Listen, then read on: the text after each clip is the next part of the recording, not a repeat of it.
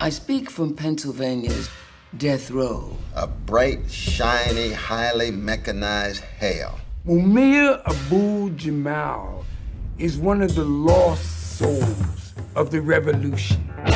Mumia, how are you dealing with all of this darkness and despair and despondency and so forth?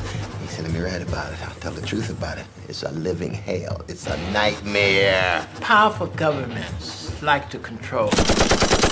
They love to control. And they're trying to figure out how to shut him down entirely. They have moved heaven and earth to stop his voice being heard in the United States. When you talk about groups that are maligned and slurred as terrorists in the major media, they're really small fry.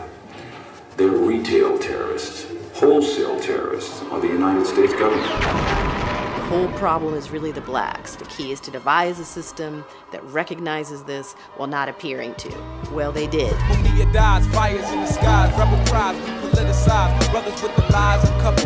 Look for me in the whirlwind, dare to struggle, dare to win. Long live the Panthers, comrades with answers. Abu-Jamal, found guilty of murder, could get death for killing officers. Abu-Jamal, sentenced to chair in cop killing. Slain officer's wife praises the jurors. Guilty as you all, free Mumia Abu-Jamal. There were reports being written on him since he was 14 years old. I think it impelled me towards radicalism generally, with, of course, the help of the Philadelphia Police Department.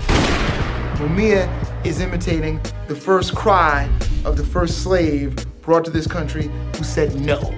This is what he's able to do to make what's on CNN the lie that it is and tell it to you with the charisma of a Malcolm X. And that's dangerous. That's beautiful. What makes Mumia so threatening to many people in the United States is that he is still a revolutionary. And because he has been in jail for so long, the system has not had the opportunity to calm him down. On the move, from death row, this is Mumia Abu-Jamal.